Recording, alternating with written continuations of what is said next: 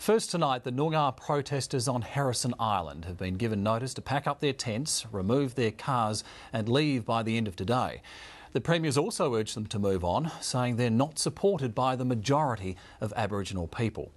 But the group's leaders say they are determined to stay until they achieve their aims of gaining sovereignty. I spoke with Noongar elder Ben Taylor earlier today. Mr Taylor, welcome to 7:30 WA. Thank you, Andrew. Mr Taylor, what are you hoping to achieve with this protest? Well, me and my people hope to achieve sovereignty over these lands because we've had no power.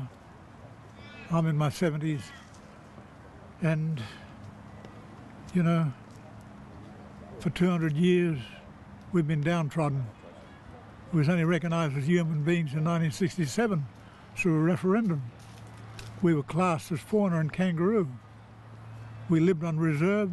I was born on a reserve. And out of sight, out of mind, degrading, dehumanising conditions. They knew we were there, but they kept us there, apartheid. I think most Australians are familiar with the concept of land rights. Many Australians are familiar with native title. But what does sovereignty mean to you? Well, it means that we can be out of the republic, you know, like there won't be anything to do with that Her Majesty the Queen. You know, as far as that flag concerned, when I see that flag, it's just as dispossessors of a land and taking away everything. It seems like a very radical ambition. Is it realistic? Do you think sovereignty is a realistic option for your people to pursue? It is. If we have our own group therapy and our elders run everything, you know. We have committed people. We look into high rates of imprisonment amongst my people and the chronic illness of my people in hospitals and the never-ending funerals and, you know, alcohol and drug abuse, homelessness, housing evictions, 3 strikes and you're out. They just move on to another place. No one cares about these people. They're just hounded. Kids roaming the street. We need recreation for these kids. We need employment for our young people. The jails are overfull with Aboriginal people right throughout Australia. How would sovereignty change that? Well, it would give us a right, give us a power to tell, so we can have power over the government, so we can say we want this, we want that. Are you concerned at all that not just this protest, but the protest we saw up in Kings Park, the one that we saw at the Tent Embassy in Canberra, seems to have prompted a real climate of division? You know, when you listen to Talkback Radio, read the letters to the editor, there seems to be a widening gap between the aspirations of people like yourself and many non-Indigenous Australians. Are you worried about that? Well, they must understand that my people are angry. They're oppressed. And as far as Canberra is concerned, I was there. The Prime Minister's own security guards rough-handled there that day. I was watching it. I had some people guarding me, you know, kind of, I got a heart condition. And they said to me, "Uncle, we don't want you to get too close," but I could see it.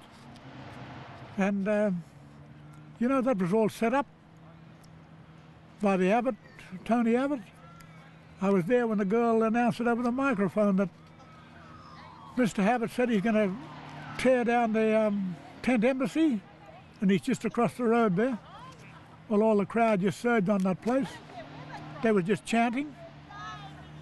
And, you know, we were celebrating 40 years.